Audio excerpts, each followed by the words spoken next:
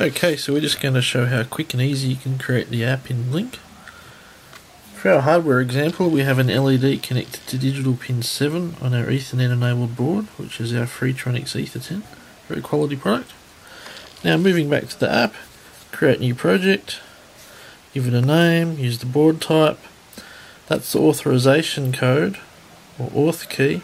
And you should email that to yourself as I've just done there, because you'll need that to insert into the Arduino sketch.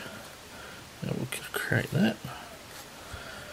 Add a button, move it down there, open the button properties. You can give the button a name, change the colour of the button. There's my email from Blynk with the auth code. Now we select which pin it's going to control, digital pin 7. Click continue. Here we can change whether the button is momentary or on off. So I'll set it as on off. We're happy with those settings. Click back. There we go. Now we would normally go away, get the Arduino sketch, insert the auth key, upload the sketch to the board, come back, hit play. Now the app is operating. Now I've just come back from the PC to upload the Arduino sketch with our authorization key. Now we're happy with the app setup. We hit play.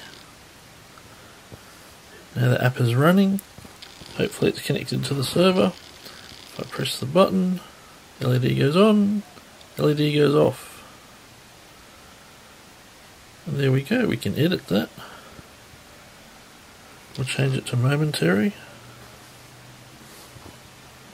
Go back, run the app. Now it's momentary. Now the latency or speed of control is going to depend on the connection that you're using. Currently I'm using a Telstra 3G connection. Again, it will depend on what you're using at the time. But again, that shows how easy it is with Blynk. So thanks for watching.